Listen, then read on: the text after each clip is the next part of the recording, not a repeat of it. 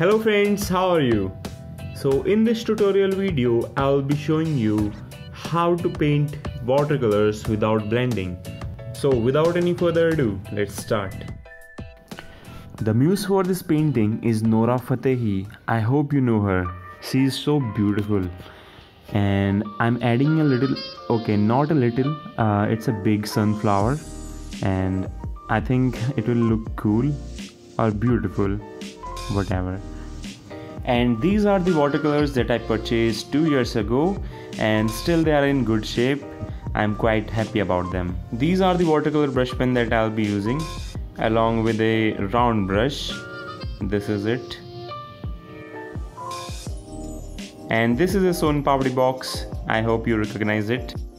Now I will show you the colors that I'll be using. These are for cheeks, her rosy cheeks and pink lips. Some other colors for face, and this is burnt sienna I'll be using for shadow part of the face. And there is a little greenish tone in the reference image, so I'll be using this sap green color as well. You can read all the names of the colors that I'll be using for this painting. You can mix these colors to get various skin shades. So let's start painting. So first of all, I'll be doing the base color. For this I am mixing more of water with less of orange color, as I want to keep the base very light. I am keeping this very light because at this stage I am just finding out the highlights that I have to save, because in watercolors you have to go from light to dark.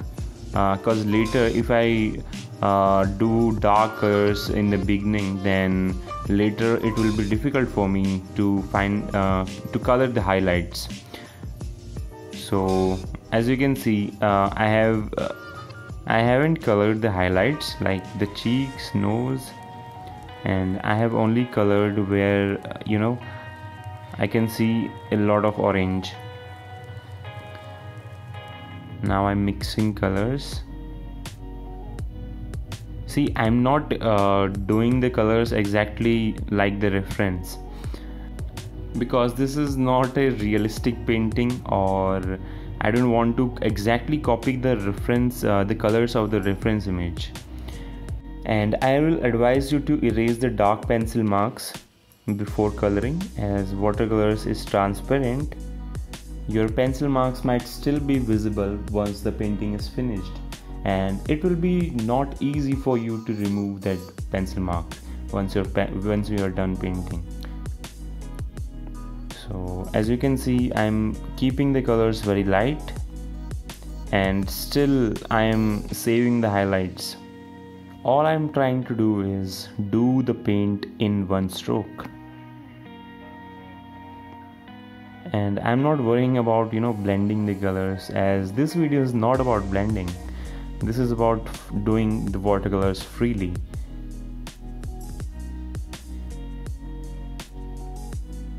And you can see I'm just laying colors layer by layer.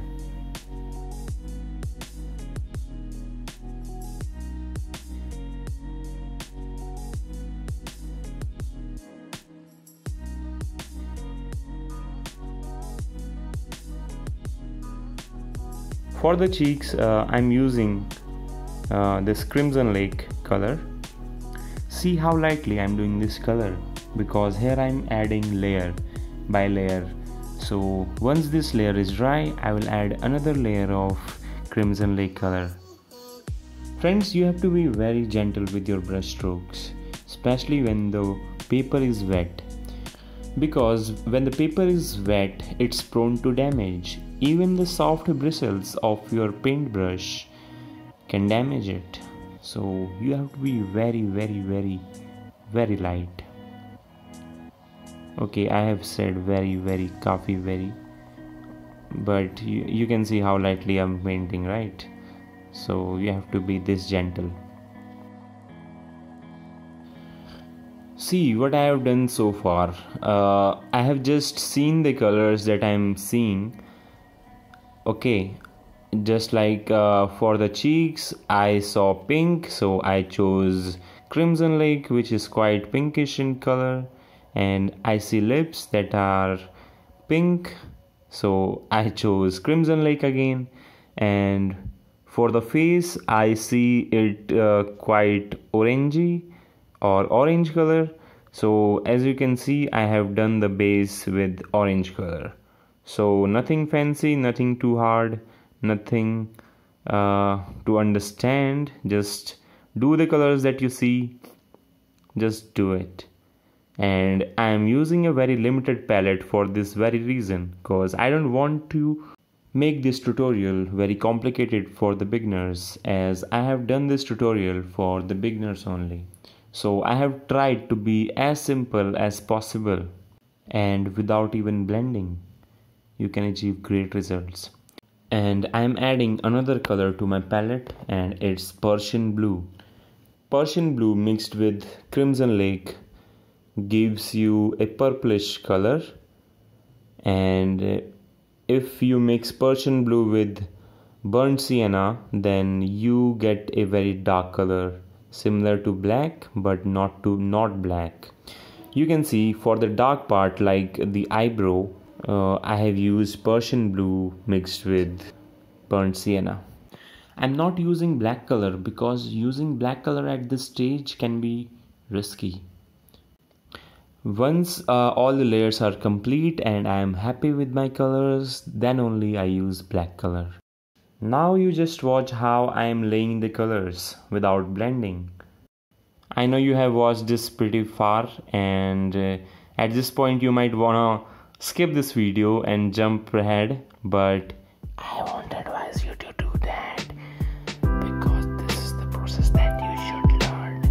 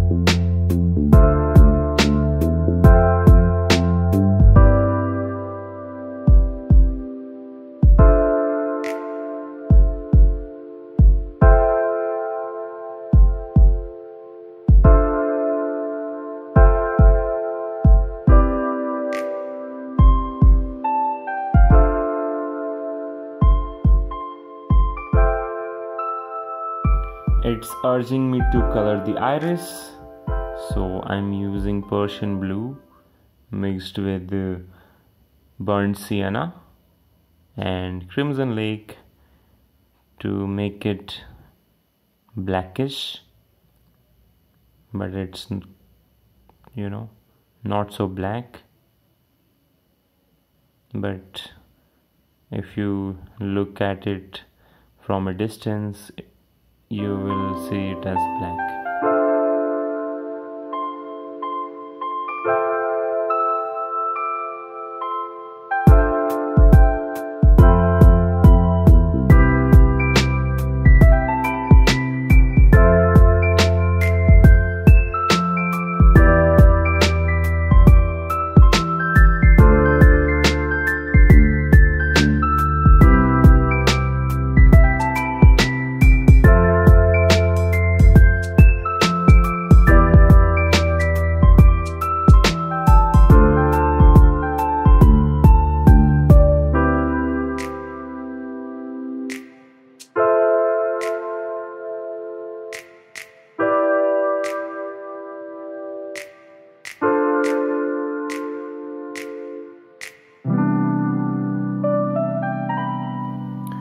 Now I will paint the hand, and for this also I am using orange color as the base.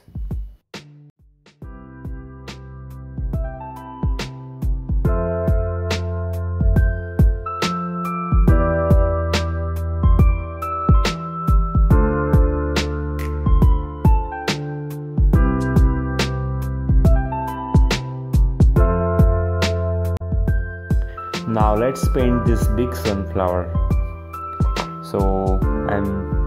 So there is no reference. I am using another reference for this sunflower, and the base is orangey, and as you all know, the petals are yellowish in color.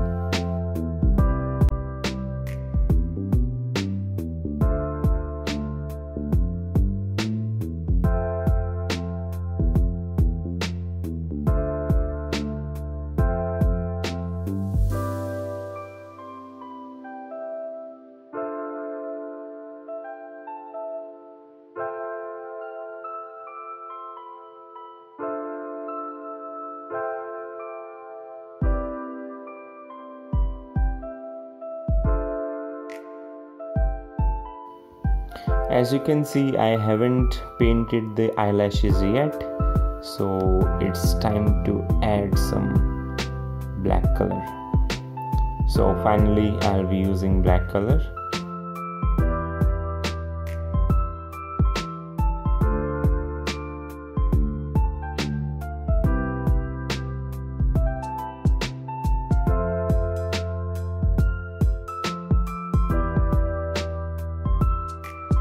So friends, in this tutorial video I will not paint hair, as I will make another tutorial video for painting hair.